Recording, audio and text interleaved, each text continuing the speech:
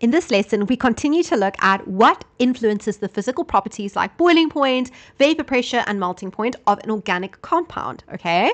And today, or in this lesson, we will be looking at structure, the shape, or the degree of branching. So this is talking about whether an organic compound is a straight chain compound, like this one over here, versus something that has a high degree of branching, so a lot of branching. I hope you can see the difference between these two compounds. I want you to take note of and be aware of the fact that this compound over here has got 3, 4, 5 carbons and 12 hydrogens. This is pentane, okay? But the one at the bottom has also got 5 carbons and 12 hydrogens. However, this one is not pentane. It is 2,2 dimethyl propane. If you need help with naming organic compounds and understanding how to do that, I have lots of videos on that. Just look at the link in the description box below. Can you see that they have the same number of hydrogens, carbons, therefore they would have the same molecular mass, but pentane has a straighter, longer chain, there's no branching, and 2,2 dimethyl propane has 2 branches. So this one is way more branched than this one, and that actually affects the shape, it affects the surface area, and therefore the strength of the intermolecular forces in the two compounds, which ultimately affects its boiling point, melting point, and vapor pressure. So what actually happens is the more branched a hydrocarbon is, the lower its boiling point. The reason why is because if it has more branches, it's more compact, it's more spherical, it has a smaller surface area. So think it's not long like this, it's got a more compact, spherical, smaller surface area, which means that there will be less intermolecular forces because there's less contact points.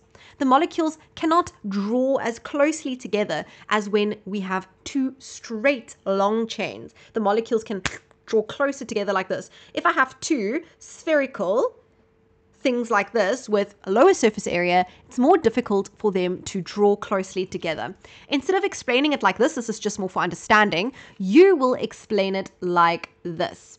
So the lower the degree of branching, the less branched. So something that has just a straight long chain like this, because it's less branched and it is a straight chain, it has a bigger surface area. This is important, which means it has more intermolecular forces, therefore stronger intermolecular forces. And remember what we said about strength of intermolecular forces. The stronger the intermolecular forces, the more energy you need to overcome those intermolecular forces, which means that your boiling point will be higher, your melting point will be higher, and because it's more difficult to overcome the intermolecular forces, because you need more energy, there'll be less vapor, because it's more difficult to get it from a liquid phase to a gas phase. So it will be less vapor, therefore lower vapor pressure. And in the same way, we can speak about if there's a higher degree of branching. So if something is more branched, so instead of 5 carbons in a long chain, maybe we have a branch like this. So a higher degree of branching, smaller surface area. So there's less intermolecular forces, which means that the intermolecular forces are weaker.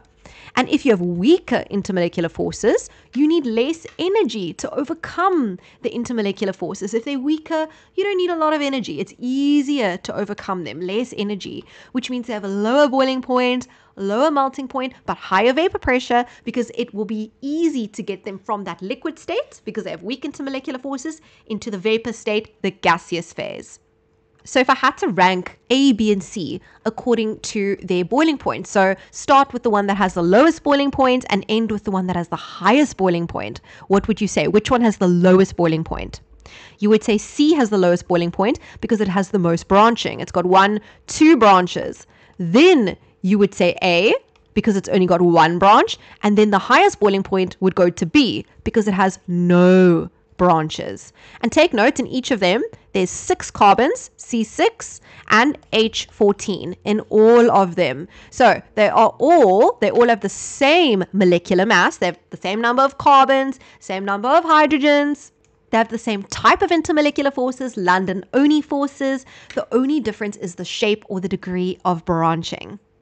I hope that this video was helpful. If you want to look at any of the other factors that influence physical properties, check out the other videos in this playlist, and I hope to see you in another video very soon. Bye, everybody.